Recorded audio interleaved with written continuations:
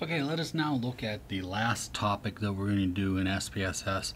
We're going to look at prediction, and for prediction we're going to be using regression.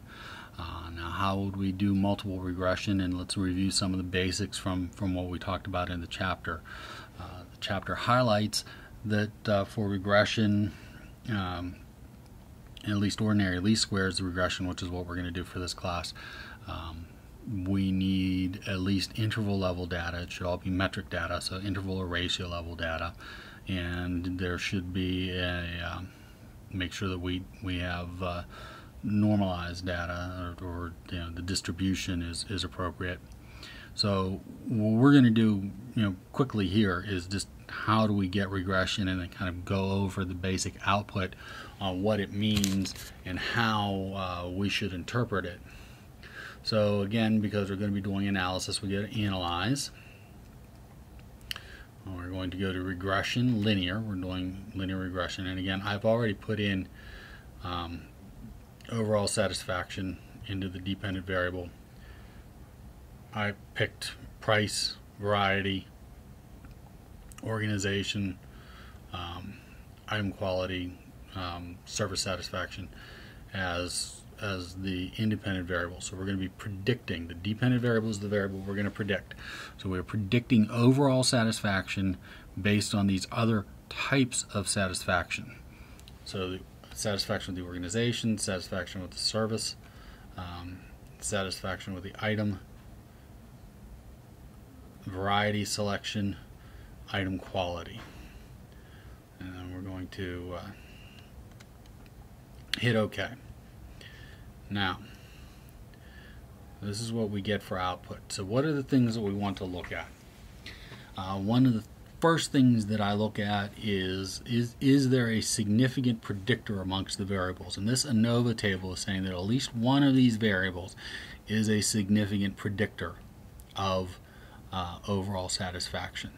So I'm able to tell that by the significance level of 0.000, which is less than, and that's the important thing, it is a less than 0.05. So again, as I talked about earlier, a way of thinking about it is what is this significance levels? What are the chance that we're making a mistake in saying this in the test? That's not a perfect definition, but that's a way to think about it as kind of a broad scope. Now, when I look at the R-square, I see that we've got 47.3%. So that's a 0.473. So 47.3% of the variance explained. Now, what does that mean? That means of overall satisfaction, the independent variables of item quality, satisfaction with the organization, service satisfaction, price satisfaction, and variety, in other words, what we have in the store, the variety of items, satisfaction, account for almost half of the variance explained. So the R-square is the variance explained. So of the variance available, we explain about half of the variance with item, organization, service, price, and variety satisfaction. Now, what variables specifically are predictors? Now we come down to what is called the coefficients. And here we see that price, variety, not organization, service, and item quality. So we have 4 variables that are significant predictors and one that is not a significant predictor. So the variable that is not is organization satisfaction. Now, if I want to see which one is the most important predictor, I would look at these standardized beta coefficients. That's what these are here.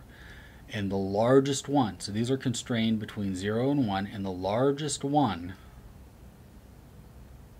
has the greatest explanatory power of the dependent variable, and that would be service satisfaction. So overall satisfaction, again, most closely tied to service satisfaction. We saw that in the correlation matrix, and here in a predictive function that bears out as well. I would use these unstandardized beta coefficients to build the model. So it would be y hat, which is the overall satisfaction, equals, and then it would be 0.630. That's my intercept in the model, plus, these are all positive, 0.217x plus 0.153x2, and so on, and build that regression equation like it is in the book. These betas would then be the weights that we would use for building the predictive function. The standardized betas help us with the basic analysis and which one is the most important so we can compare apples to apples.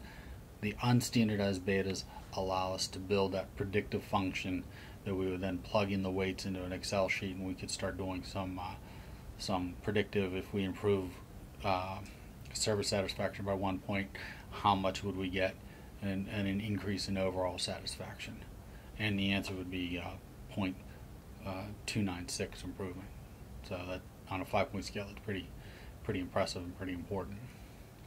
Okay, and that was regression and prediction. Thank you.